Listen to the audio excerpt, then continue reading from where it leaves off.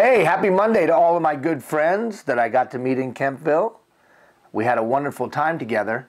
Well, you've come to your 30-day follow-up learning page. Remember, after 7 to 10 days, the stuff that we talked about on that day would be faded and gone. But we know the important and vital work that you do. You literally, as a collective, alter the outcome of history.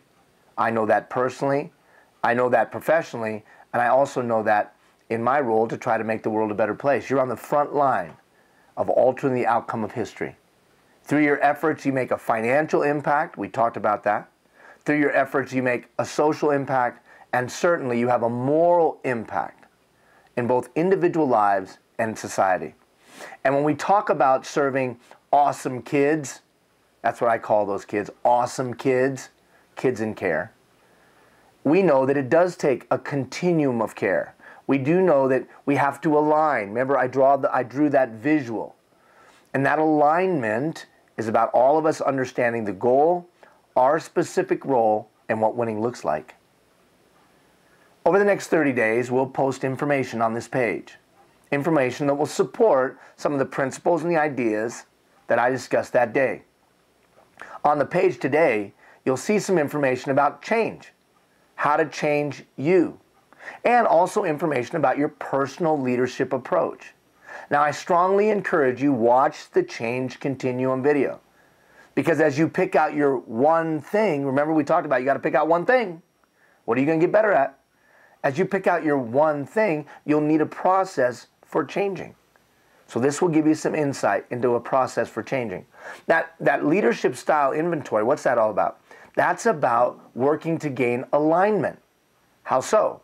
As you better understand your approach and your style of doing things, and you better understand the approach and style of those that you work with, both within your organization and those that you collaborate with, then there's a greater likelihood of alignment.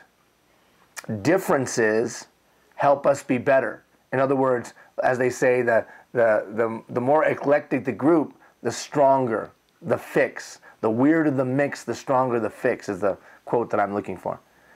But differences cause inherent challenges that can sometimes be an impediment to alignment. So I've given you two things today. One, the change continuum, a process for personal change. If you want tomorrow to be better than it was yesterday, something's going to have to change. And if you always do what you've always done, you'll always get what you always, that's right, got. So we have to, before we can begin this journey, we got to talk about change.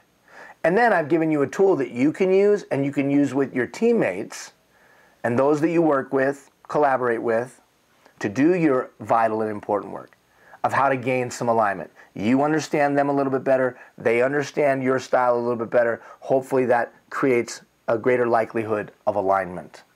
Final thought. You make a significant difference in people's lives.